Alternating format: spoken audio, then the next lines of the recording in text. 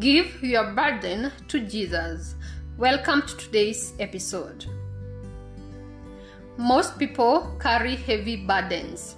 We walk most of our lives with burdens on our backs, with our lives weighed down by things of this world, weighed down by other people's expectations of us, weighed down by what people say or do not say about us, weighed down by what people do to us or do not do, weighed down by the societal pressures and expectations, weighed down by the expectations we have over ourselves, weighed down by how things have turned out, weighed down by how we thought life should have been or how life is, weighed down by what is happening in the world around us.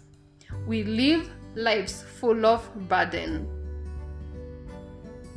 Because of the burdens we carry, we lack joy, we lack peace.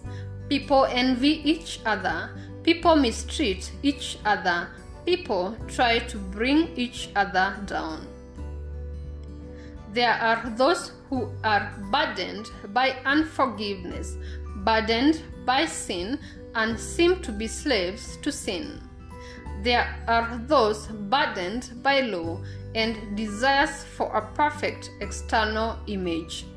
Most people carry unnecessary burdens. We are not meant to live our lives as slaves to anything or anyone. We are not to live our lives seeking to please people. We are not to live our lives seeking acceptance, validation, and praise from people. We are not to walk in this life full of offense, being offended by anything or anyone. We are not to walk this life carrying within us what people have done to us or said about us. We are not to walk this life always wishing that we did not do or did not say something. We are not to live our lives burdened. We should seek to know the truth, and that truth will set us free. In Christ we are free. Jesus carried it all for us, and if we do not realize that truth, we will carry burden and be weighed down instead of giving our burden to Jesus. Jesus loves us and invites us to go to Him, and He will give us rest. Matthew 11 verse 28 to 29 says, "Come to me, all you who are weary and burdened, and I will give you rest. Take my yoke upon you and learn from me, for I am gentle and humble in heart, and you will find rest for your souls." We are to exchange our burdens with Jesus' yoke. He is gentle and humble, and in Him we find rest for our souls. We take all our worries, all our pain and hurts, all our disappointments, all our desires. We take everything to Jesus and surrender.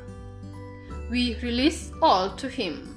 Everything that is holding us back we take to Jesus, and when we do, we become free. Anything that was a stronghold in our lives loses its grip on us.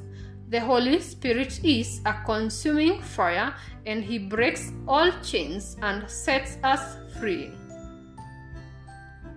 We surrender our lives to Jesus. We release all the pain, all the hurt, all the expectations, and all our plans to Jesus. We tell Him to take over and allow His will to be done in our lives. We take the yoke of Jesus. Matthew 11 verse 30 says, "For my yoke is easy and my burden is light." God desires to set us free and give rest to our souls.